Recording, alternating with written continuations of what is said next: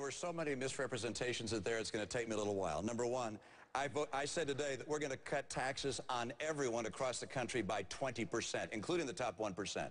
So that's number one. So if the tax plan he described were a tax plan I was asked to support, I'd say absolutely not. I'm not looking for a $5 trillion tax cut. I will not reduce the share paid by high-income individuals.